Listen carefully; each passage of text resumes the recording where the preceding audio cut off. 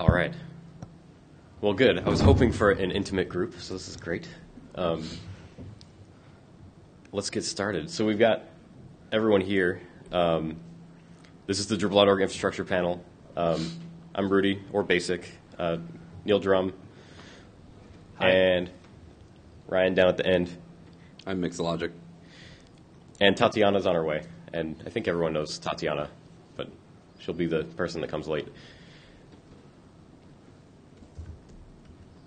So here's kind of our agenda. It's all infrastructure. There's an overview of the infrastructure, and you kind of thought it would be a good idea to touch on kind of like production infrastructure history, just to see kind of like where it started. The keynote in Los Angeles kind of covered some of the history there with like how the project moved to the open source lab and stuff like that. So to kind of give like a infrastructure level like look at what that was and why it happened. And then kind of continue on to like where we are today with a full-time team of staff and a panel of people that do infrastructure stuff. And then also the pre-production infrastructure history. So that's kind of the same thing. Like there wasn't pre-production infrastructure for a very long time, and then we built some, and we have a lot more work to do there. So hoping to get some feedback on that and kind of plans for that. And also on the production infrastructure, kind of like next steps. If I think that's more defined. The pre-production infrastructure is not as defined. So once we get through that, that'll be me mostly covering that, and then Drupal CI overview, a combination of Neil and Ryan, talking about how Drupal CI's Drupal.org integration works, how the dispatcher and what the dispatcher is, how that works, and how the test runner that's actually like putting the testing together, like this is MySQL 5.5 and PHP 5.6, and launching the containers and managing that sort of testing part, how that all works, how it ties together, what it looks like in the infrastructure. And then once that's done, there's less gifts, and we kind of talk about kind of our infrastructure plan for production and where we're going next and kind of what's in queue for that. So let's get started. Kind of already alluded to this, but we have come a long way. Drupal's a pretty mature project now, and it started seemed like it started in a basement. I don't quite know where it was in Europe, but it was in Europe, and then it moved to the open source lab at Oregon State University, about an hour and a half south of Portland. And once it got there was a lot to do. Like there wasn't really an architecture. The site was still not quite stable. We've come a long way in like making architecture changes easier to do now. Configuration management. We have a budget to buy servers. That helps. And then like the key things are stability, security, and performance. Are kind of like that's what we want to continue building with the infrastructure. So a long time ago, in Europe, Drupal got popular,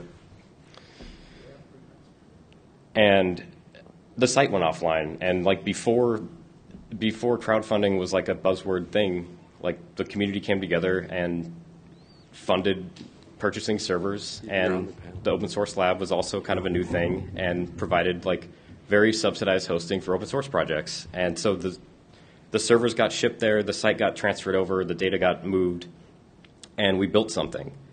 And there were a few of us helping, not myself actually, Narayan Newton, who wasn't able to make it to the conference, Neil Drum, myself to some extent after kind of the initial crazy, but we needed to fix fast. So it's like, okay, what do we do? What does the open source lab have that we can utilize? How do we move the site over and keep it running with volunteer kind of community support on the infrastructure? So I don't think I existed then. Oh, maybe you didn't. It was No. Gerhard, kind of like helping Gerhard. with the data migration. And Kjartan.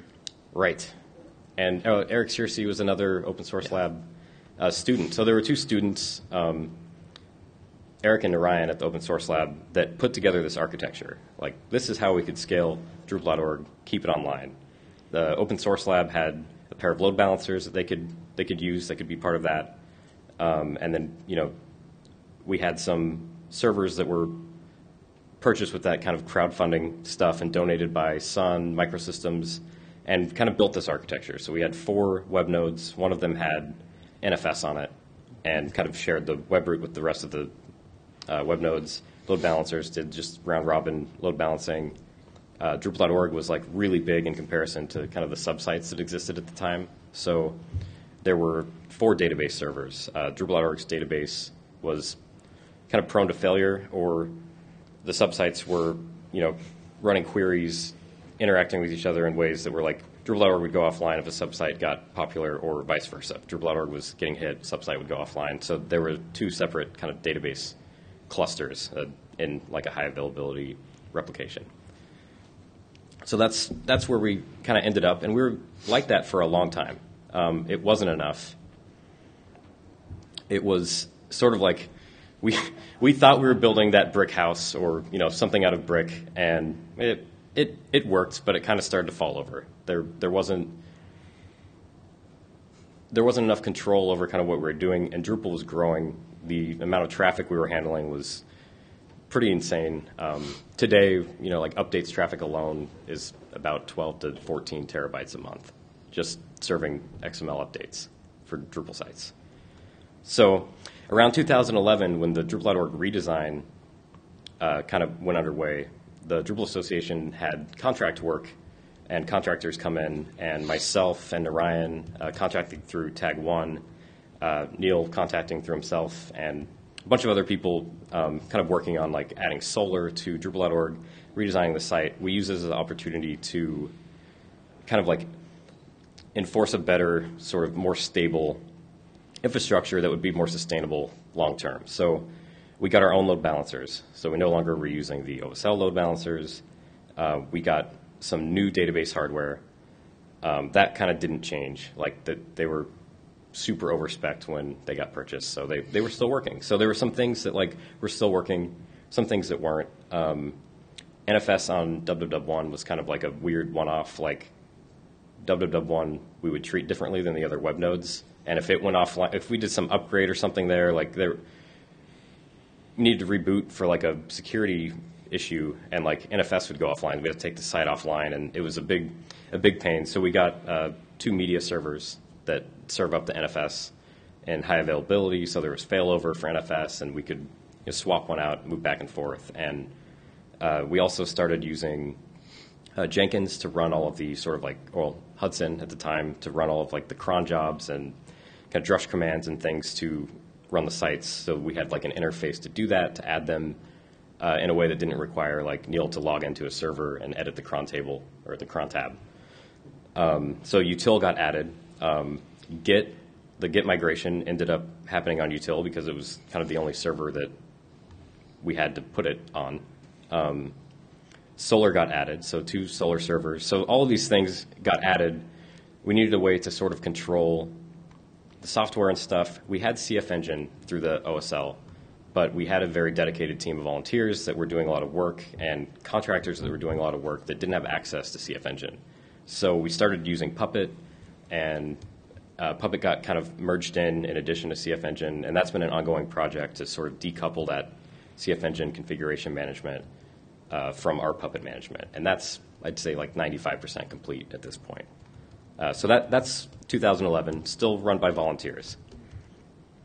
And it worked for a long time. Like it was working. It wasn't the best. We just kind of let it run, and like when we had time to fix things or upgrade things as volunteers, we would do it.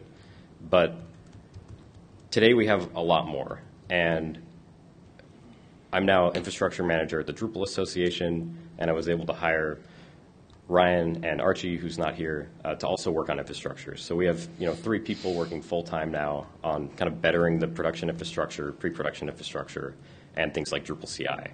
So we've kind of slowly, iteratively been replacing components and working on all of these projects to build kind of an even more stable, more secure, more performant Drupal.org.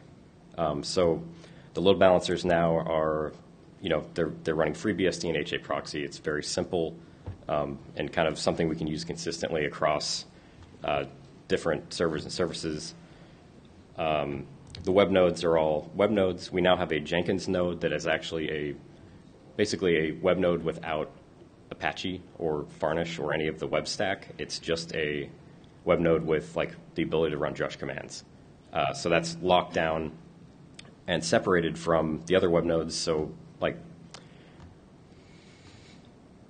there's no Jenkins has a lot of power, like as its user, its Bender user that we run Jenkins as can do a lot of things to the site. We wanted to have it separate, so like the web nodes were just serving web traffic, and Jenkins could only do things in the Jenkins node.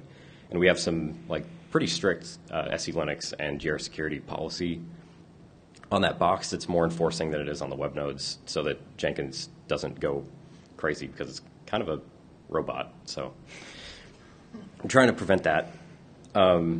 Yeah, but mostly it's running Drush commands and the Drush core cron and things like that. And some other changes there. So we have 2 new database servers. The database servers got replaced like last year, and those were the same ones that got purchased way back. And a lot of the kind of performance improvement that we saw on Drupal.org was from that replacement. It's just newer.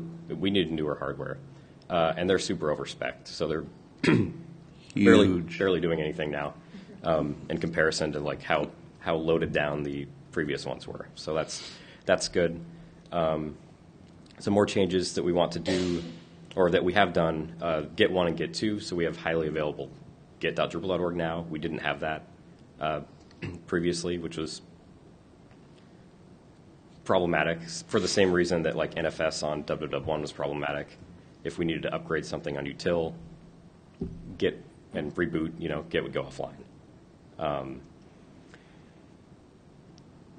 We're also using private IPs in a lot of places. One of the things that the OSL still provides us is a lot of networking support. So we have public and private IPs on most of our production infrastructure. And one of the things we're trying to do is get away from using public IPs on anything really but the load balancers and some gateway servers or something like that, to lock those down and just network level security for the stack. So we've been moving things like Solar, Media One, and other pieces of the infrastructure to use private IPs now, and then eventually like remove those public IPs completely so we can start locking down the stack.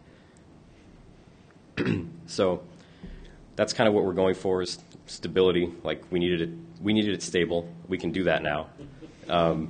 Performance, like we don't want to have to deal with performance things. Like we just let them. The site gets more load on the site means we don't have to do anything. The keynote, the Dries note, in the past at DrupalCons has been like crazy. Like Narayan and I in a room together trying to fix the database servers or fix problems. The Dries note this year I was actually like eating breakfast. Like I didn't have to worry about it. It was fantastic. And then security, finally, we've done a lot of things. There's still a lot to do with security, but we're running SE Linux everywhere. We're enforcing policy everywhere. Production's running GR security, like hardened kernels on, well, pretty much everything. I'm not going to tell you which thing isn't running it right now, but nope. Got to take those private IP or public IPs offline, and that'll help. So tomorrow I kind of already alluded to this, right? Is these gateway servers down here doing routing? So like we need to do routing, running Snort, so we can do analysis of what is going out, what's going in, who's doing what, and for things that need one-to-one NATs, like Git right now is kind of, it's easier to do a one-to-one NAT for the Git stuff, so it'll still have sort of a public IP. We can do that with the gateway servers and rip everything else off the public network, which will be huge for security just from the network layer. And that's kind of been a key. I mean, well, I was just going to say, where did util go? Yeah, that's the next thing. So util is another. It served a really good purpose when it was just volunteers and we didn't have servers to run things on. Virtualization wasn't really a thing yet. We now have vm1.drupal.org, which is a really beefy machine that we have for virtualizing things that are not critical production services, they can go down. We don't need to care as much about their uptime. So Mailman for the mailing lists. Does anyone know? Like, does anyone use those? Yeah, Here, you use them. The security team uses them. There's a few lists that are still active. So we do maintain Mailman and Postfix and some mailing stuff there. So being able to move that off util, throw it on the virtual machine. Puppet, same thing. It's running on a OSL virtual machine right now. We'd like to move that onto our infrastructure. And then Jenkins also is running on util right now. So all Mailman and Jenkins were both running on util. Puppet was not. But now we have a machine that we can basically put them all on. And that gets kind of that gives us a place to do things like, oh, maybe we want to run our own LDAP server someday. We can put it on VM1. And that's sort of the direction that we're trying to go and that I see us going. And any comments, questions on kind of, is it this happy? Will it be this? I don't know. Can I still do my work on it too? Or should I go somewhere? So shell server would probably be. The question was if you can still use util. We'll probably scrap it and send it to you. So yeah, you can keep using it. How many years old is it? Yeah, I need somewhere to just like make the static sites. Right. I'm not So going to run that on my house. depending on, so going back a slide, so depending on what the gateway servers run, we're thinking pfSense there because it's pretty standard, or it could be FreeBSD, one of the two. We would either set up a shell, like the ability to do shell server stuff there, or another VM that's like shell.drupal.org, where like it's a VM, it's not really critical production infrastructure, but 99% of the time it'll be up, kind of thing. So, but that is a thing I can add to this little image. But yeah, no, that's a great. Thank you. That's good. Any other like thoughts, questions? Jenkins security, like how do you access it by browser? How is it secured? Yeah, so a question was Jenkins security, how do we secure it? That is actually running on localhost only, so it's only listening on localhost on util. So to use it, there's a page somewhere on Drupal.org that kind of has the details, but it's an SSH tunnel to util, like port forwarding that 8080 port that it's running on to your local machine. Then you log in, and it's linked up with the kind of LDAP that we're running now. So your LDAP account, if you have one, you use that to log into Jenkins. And then from there we use like project-based security in Jenkins so that we can, certain people have access to certain projects, certain people don't. Okay, so if we start logging into GW1, that would make it a doubly indirect tunnel, right? Yes. So the SSH command there would be a little tricky, but Could you set it up so that Jenkins was listening not on localhost in that case and only allow internal IPs, and you could tunnel to there and then go? yeah. So the first question was, how do we get to Jenkins when it's on a private network, and you have to log in through Gateway 1? And one suggestion is, well, on a private network, do we need to care about Jenkins running on the private IP? Probably not. That would be an easy kind of solution there, where like if you're logged into, if you're doing a single forward from Gateway 1 to like Jenkins.drupal.org or Drupal.back, yeah, it would just be a single forward in that case. That's a good idea. But haven't thought too much about that piece. I mean, do you guys have any thoughts? Nope. No. Yeah, that works. I mean, like we wouldn't really need to have it only listening on localhost once you can't get to it anyways. That's Yeah, the main value in You that. could filter it down to just Yeah. GW1 anyway. Yeah, I would Yeah. say Yeah. you probably still want to lock it down so that you don't have it broadcasting. I mean, the webheads don't need to access it. Yeah. And a VPN could be an option, maybe. Another way we could, VPN, certain people only had access to certain internal IPs sort of thing, and we could do it that way too. SSH is definitely easier on my end to set up. but nothing wrong with the VPN. So that could be like a tomorrow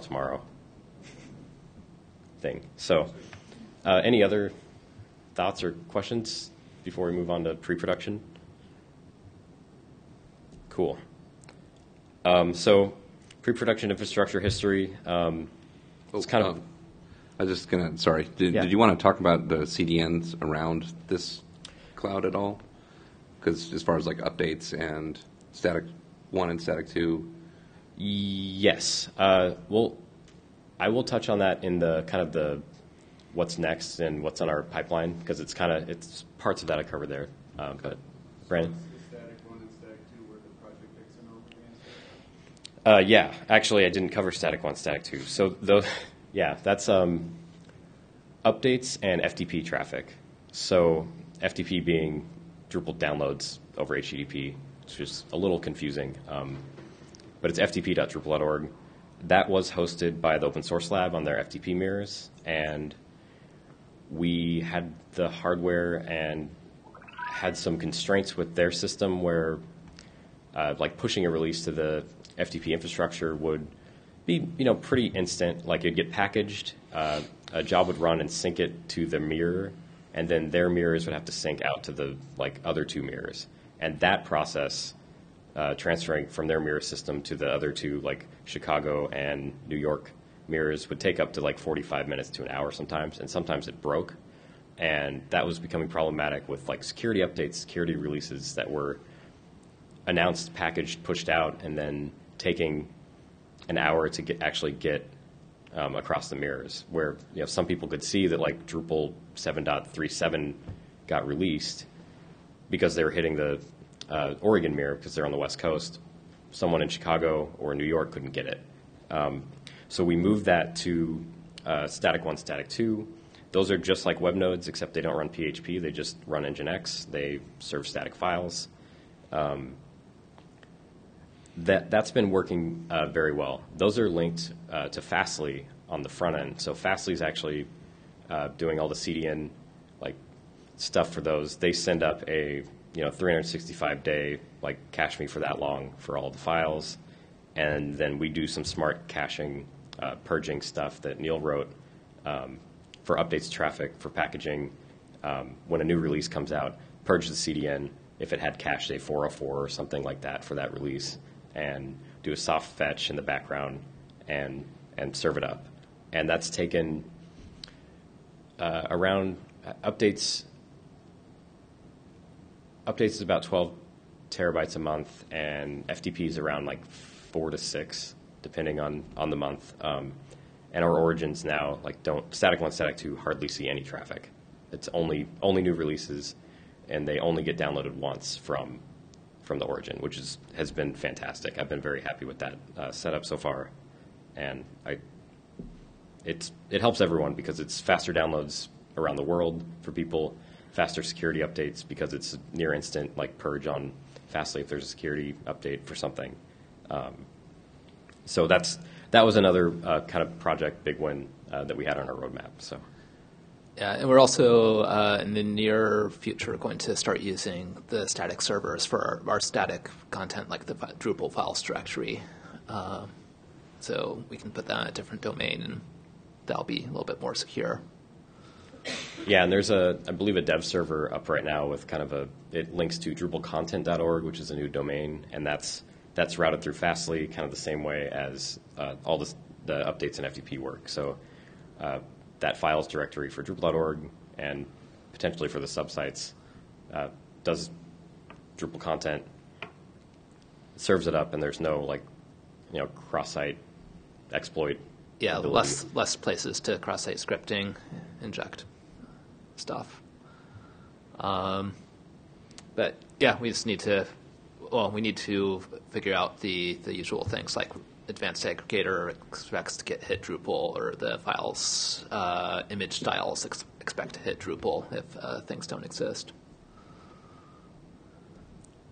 So hopefully this, it always changes, but that's kind of the priorities right now. So moving on to pre-production infrastructure history. Oh, that slide got messed up. Well, this slide doesn't really matter. it's kind of gone ad hoc to more standardized and more automated. Thanks.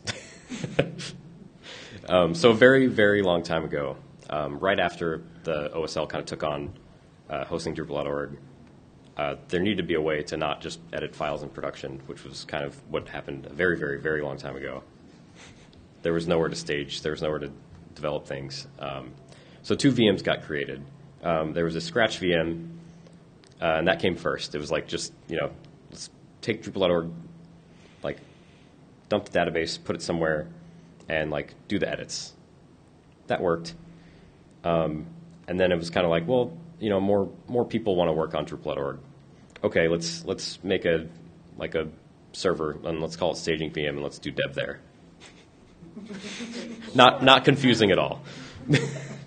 This lasted much longer than it should have. So this is kind of how it started. So there was this work. People were doing work here.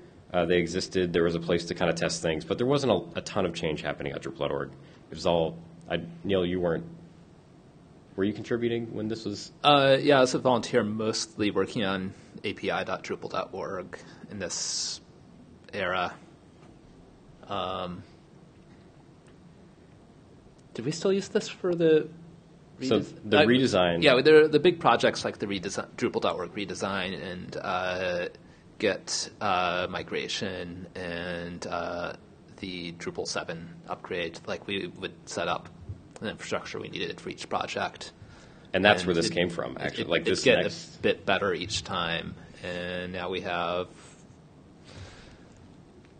This is kind of what came out of the redesign back in 2011. Was this we have a bunch of contractors working on different parts of the site.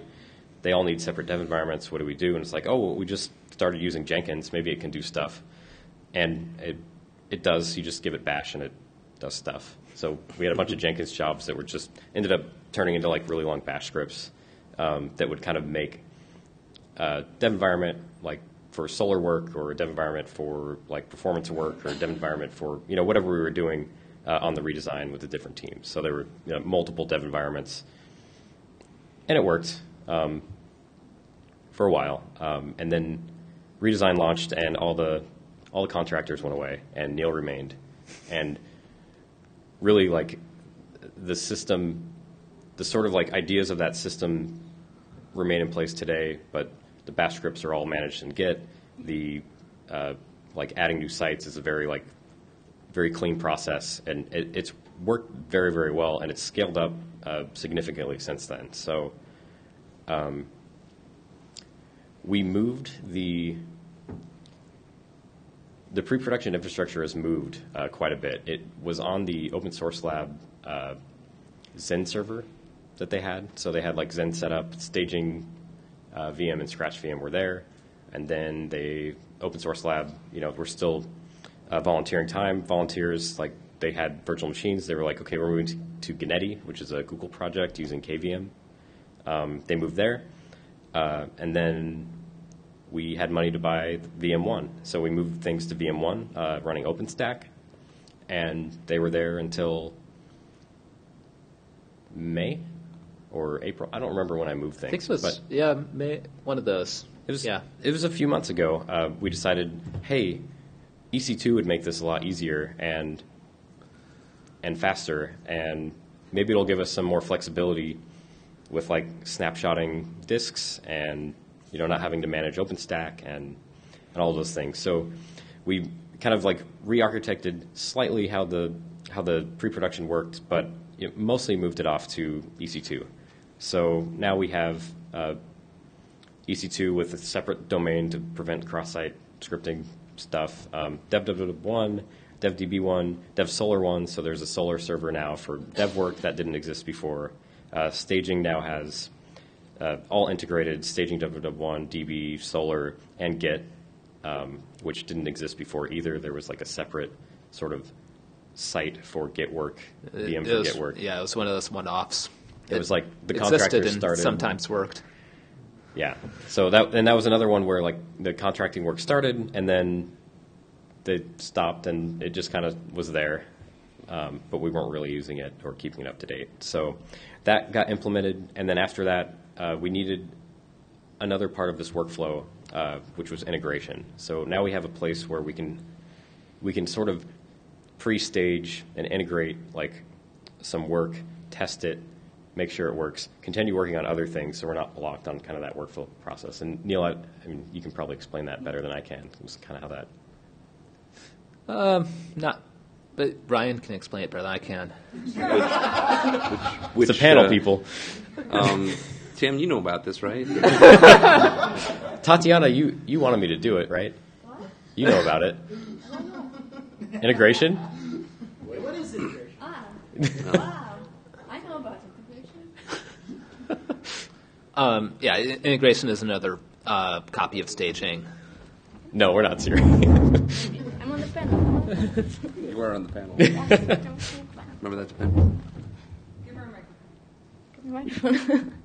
So integration is a copy of production where we can integrate different work from different developers and see how it affects each other, because before that we only had dev environments and then staging and then production. And staging is like the very last step. If you get something staging, it will go on production. There's no way to like easily roll it back, essentially. So for big changes like we do right now for organic groups, for example, we need a place to play with it and see if it won't break things before we actually are ready to deploy it. Does that make sense? Yeah, we're doing things like, that's probably what you're going to say, like installing XHProf on all the pre-production infrastructure and making sure all of the fun developer tools are ready to go. Yeah, because integration being actually on bare metal and not on a VM, we do performance tests there as well, so we can get solid baselines and make sure that this new module stack that we're going to deploy isn't going to take down Drupal.org.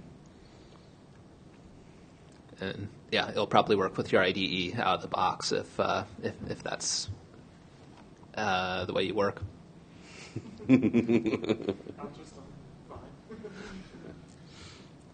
Yeah, so that's integration, and that's actually,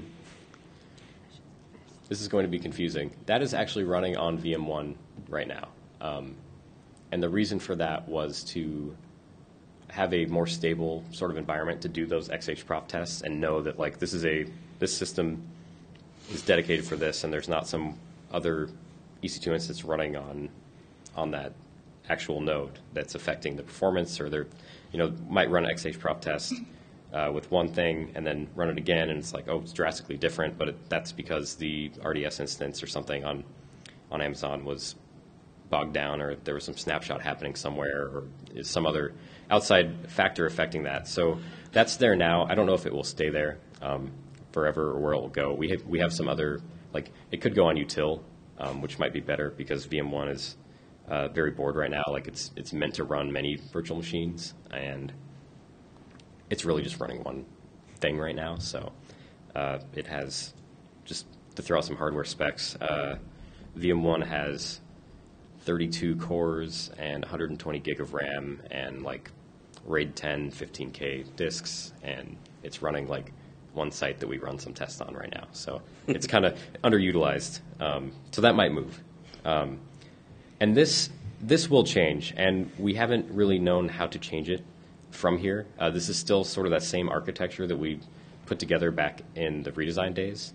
And it works for us, like at the Drupal Association, but we've been trying to figure out how to make it better for contributors and volunteers. So, Tatiana? So they invited me because someone needed to complain about their environment, so I can do that. Our two biggest historical problems with the dev environments are that they are firstly not complete copy of production, so some things are missing completely, like Git. Good job. Sorry. They put hooks on, or they put two sets of hooks or something. Only one side velcros because they did it wrong. That's why that's falling off. We did rehearse that, right? Yeah. So some things like Git are missing. Essentially, if you want to develop a new feature for our Git thing, you can't use dev environments for that, so you can do it sort of locally, then deploy and hope it won't break anything, which is not ideal. And then things like Solr we have them on dev environments, but it's sort of very tricky and slow and not easy to connect your dev environment, so you're able to actually work with it. And the second big problem is mostly the time it takes to sanitize the database and essentially deploy a new dev environment. It's getting a little bit better. It used to be 3 hours, now it's 1 hour, but 1 hour is also not really ideal. So we are supposed to discuss how to fix it because we don't have answer yet. Right, Rudy? Right. Tell me when to change the slide. No. So ideas here,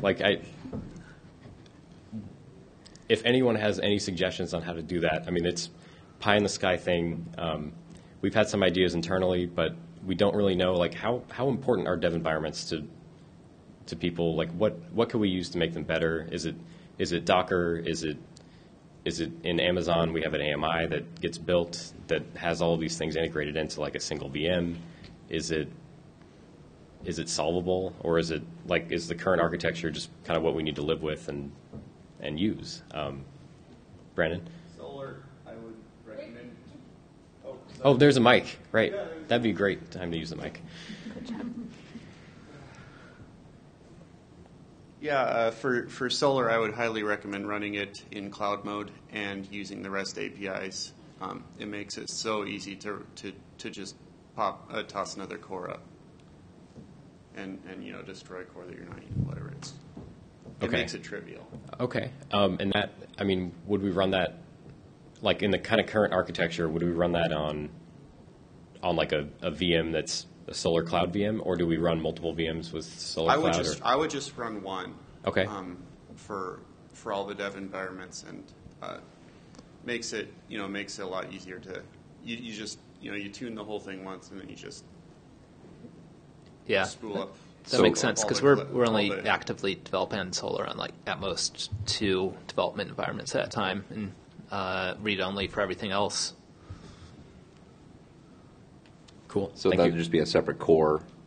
There'd be one separate core for each dev that needed anything that needs changes. to be isolated from everything else. Cool. A quick question, Neil, about like if someone wanted to help with packaging or how packaging works. Is that something they can do on the dev environments, or is that something that needs Jenkins to? Packaging is a drush command, and because we took the get away from the web nodes file system, that means you don't need it on dev either. So you don't need Git for packaging. It does everything.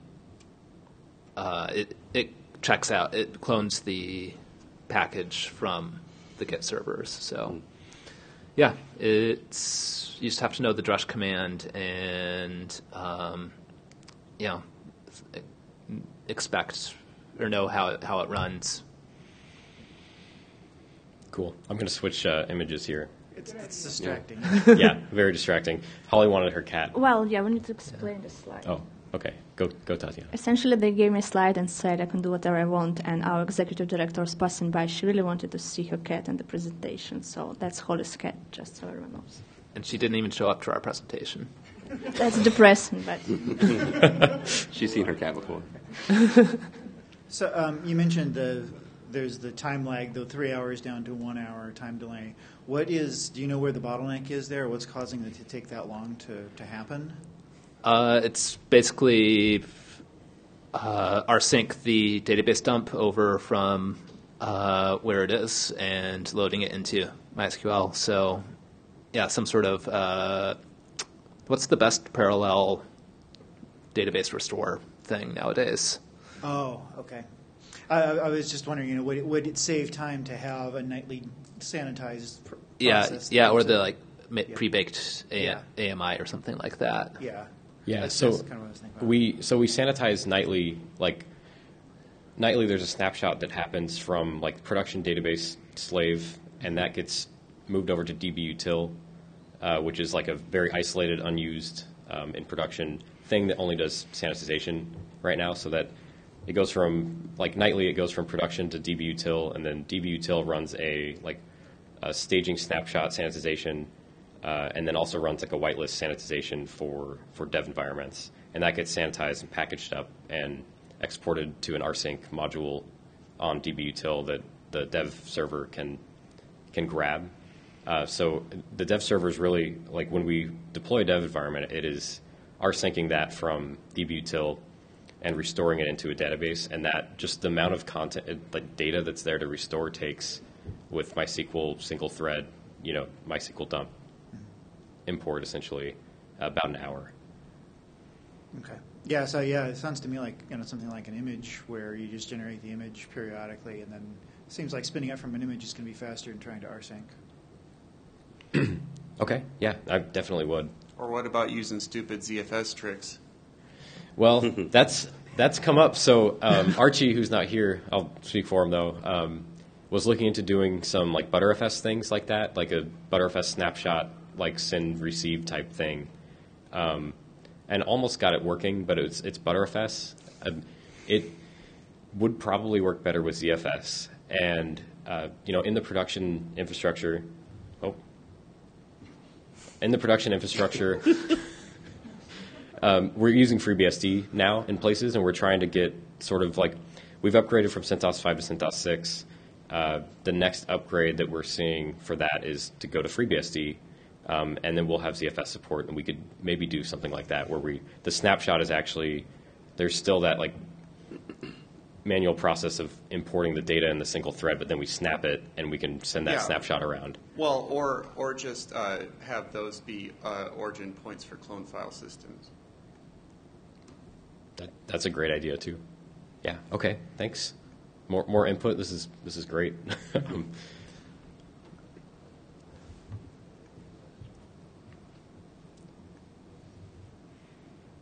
Docker, yay, nay? I just going to be quiet. No, I mean, really, like for dev environments, does it make sense for a hosted dev environment to use that? It does. Why? Why does it make sense? Mic it. Because it's just trash. No, you can use the mic. Oh. I'm so late. I think that's why I'm a DevOps, because I'm lazy. So yeah, because it's basically ephemeral.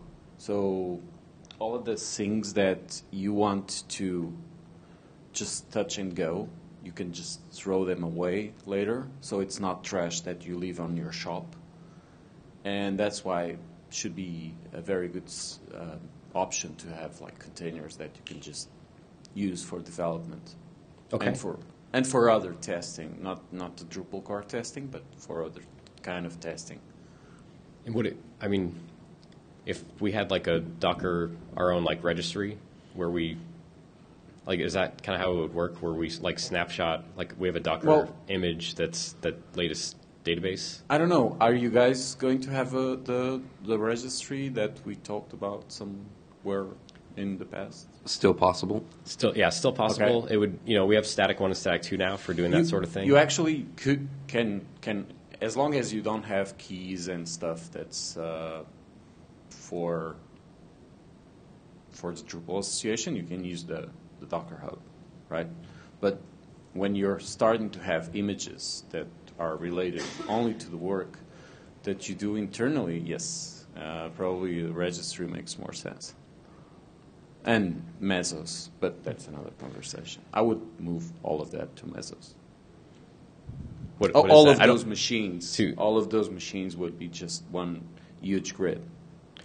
Gotcha. Yeah. Cool. Yeah, and we do try to have, the reason we're doing a whitelist database sanitization, that means if a new table gets added, we don't put it in the database for dev sites until it's explicitly added. As far as we know, everything's secure and will stay secure as far as like disclosing information through our snapshots, but we're not quite ready to say that like absolutely we got everything, because we want to be able to pull things if we were like, oh, that person's email address is in the and we're grepping for all the email addresses, but. Well, I don't know. The amounts of work that gives to create a registry is not so big, but depends on the time that's available to do that. So it all depends on time that is free for that. As I'm a volunteer, it's exactly the same thing. The time, for instance, in that's why I asked about util. If you guys have the things exactly on the same place, I don't have to waste more time to figure out, well, how am I going to go do whatever I was doing before, because it's in the same place. So that time is not wasted. And the same thing for the registry. If you guys have time to build the registry, you just do that, and then it's a thing that you guys have for a long time. But it only makes sense if you're going to use Docker.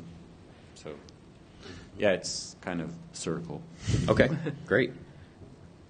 Cool. Well, thanks. Next up, Drupal CI.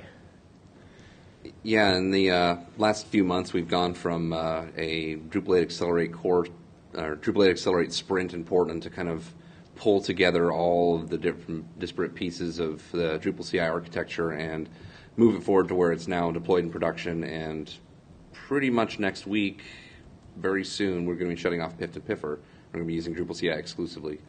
And I just want to give a real quick overview of what that means. And as you can see from the slide, there's lots of clouds. It's Drupal.org is currently communicating with our Jenkins CI instance, which is our dispatcher, and that spins up EC2 bots that then run all the tests, and those tests are running inside of Docker containers on those bots. And so it's really flexible in that we're able to kind of do things on demand and not have to maintain the bots anymore. Because if you go to the next slide, Rudy, let's talk a little bit about more in detail. So on the Drupal.org UI side of things, it's creating. Oh, is this yours, Neil? Sure. Yeah, this was yours. Sorry. Yeah.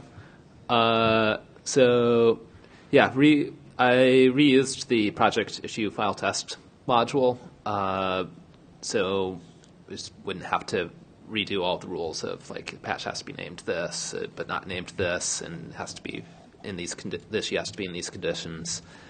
But yeah, the new stuff, it's a little bit more modern. We're using a new entity, and entities were actually too slow for the individual line items. That's the job result. Like this one test out of, how many tests do we have? Like 5,000, 12,000? That's in my next slide. Yeah. That's old school table that we use. And yeah, more drush commands to kind of push things back and forth into the Jenkins API and pull it out of the Jenkins API.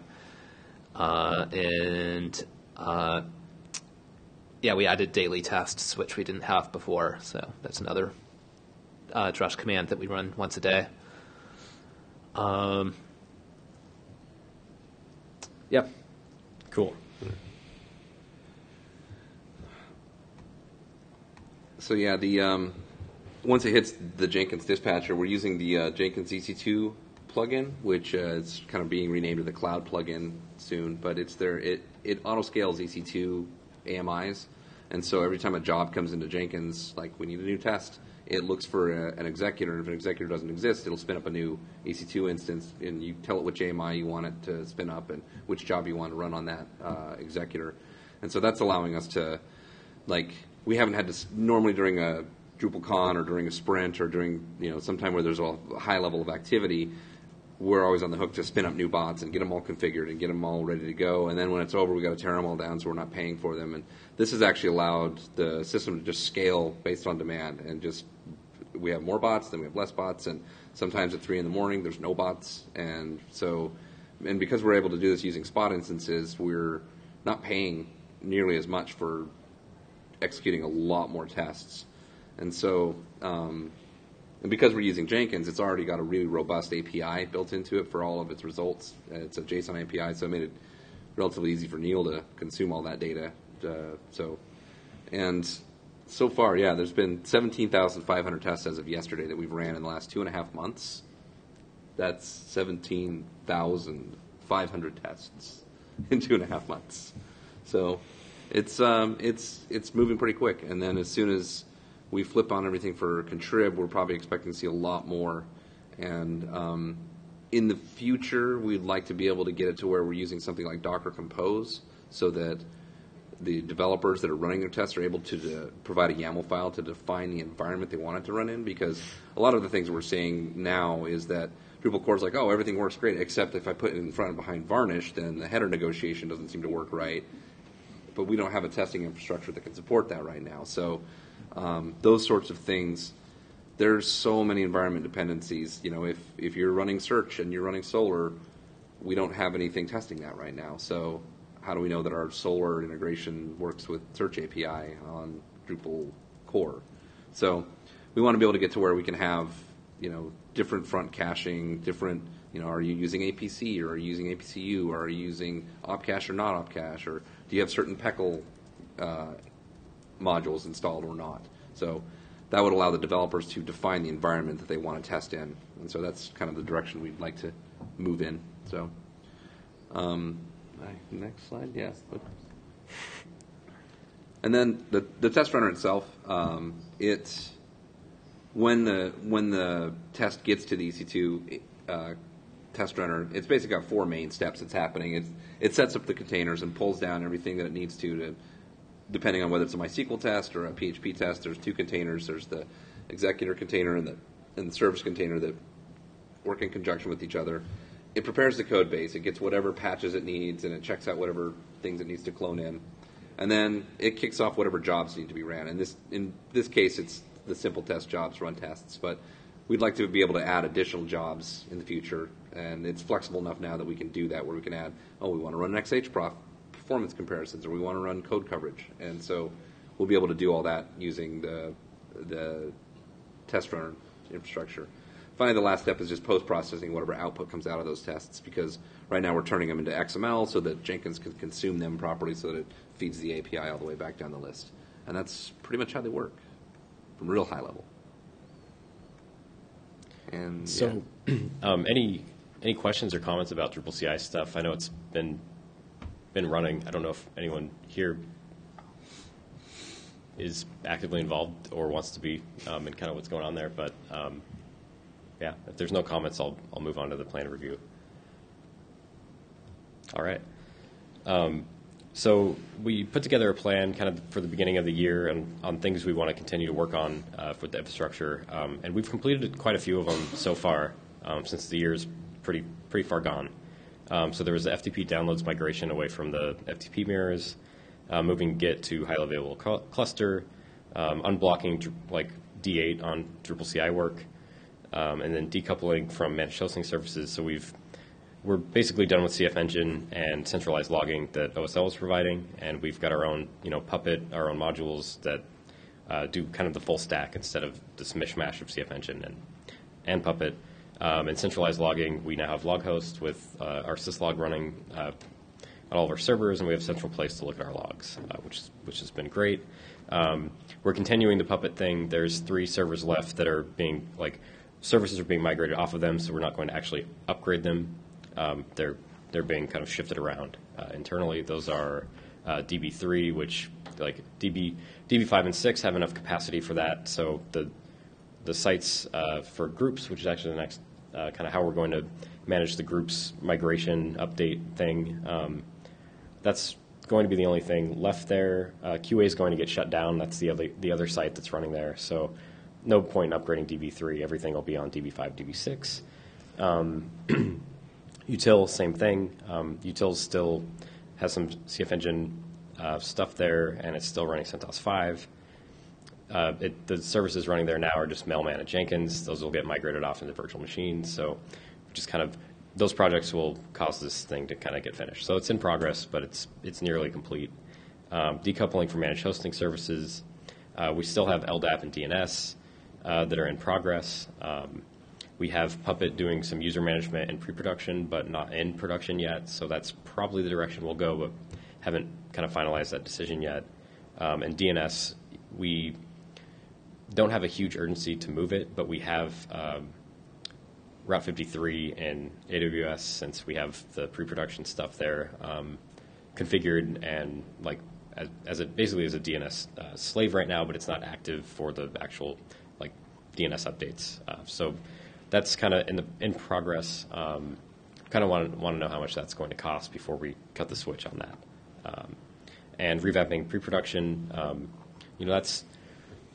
we've made progress there, but there's still, as we said, like more to do. And then also improve infrastructure documentation.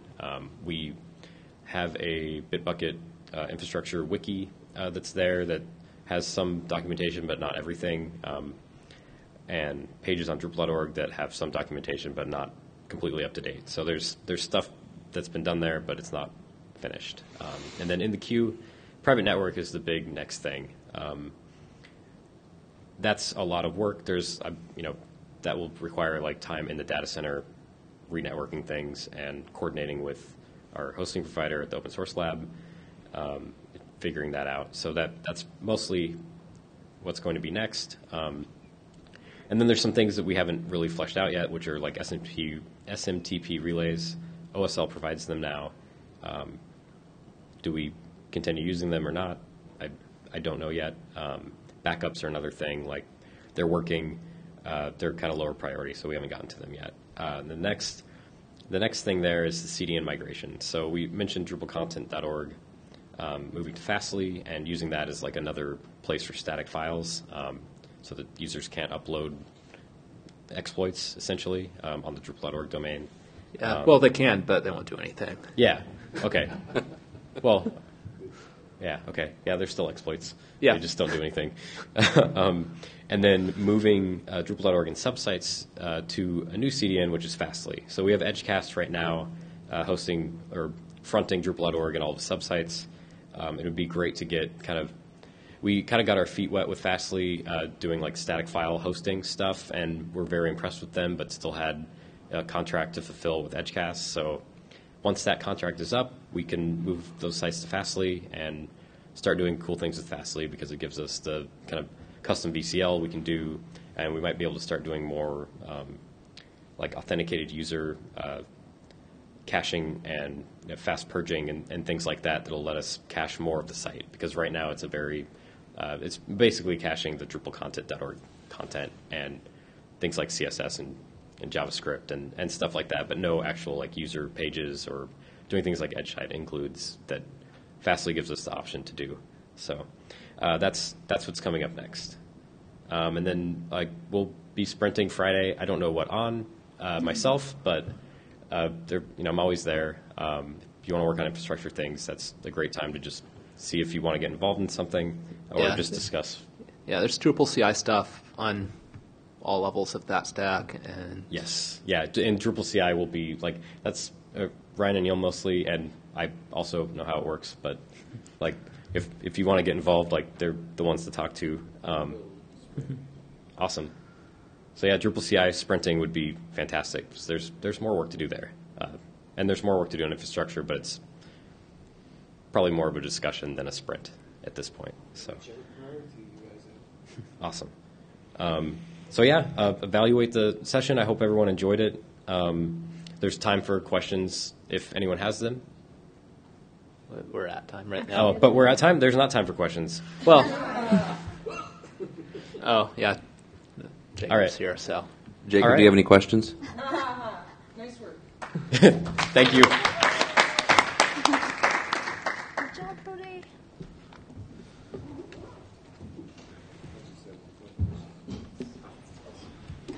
Oh, there's a question. So in general, you're moving away from the LDAP just because of the administration overhead? We haven't moved off LDAP yet. Were we? Well, we want to run our own LDAP? We still aren't sure about LDAP. We might run our own LDAP, and that would live on that VM kind of infrastructure, and we could do that, or we could use the Puppet management there. There's some overhead there, and it's kind of we kind of need to pick a system and stick with it. And Puppet user management is not great for actual users. So yeah, it's unknown. right now. The reason we want to move away from the OSL LDAP is because we're in the same tree as all of the other OSL LDAP accounts. So, and that's just confusing. I'm the only one that really has access to enter LDAP accounts right now, which is like, I have to be the user guy, which isn't good. So if we do choose to do LDAP, it would be our own LDAP. We'd have to kind of pull our entries out of that LDAP tree and move them and then update everything and do that. So there'd be some work there, but it's definitely possible and still an option. And when we moved our pre-production to AWS, we were like, well, we could set up LDAP out here, or let's just use the Puppet stuff for now. So that was kind of an interim solution. Cool. Thanks. High five. We had a panel. High five. Yeah, we had a panel. Yep.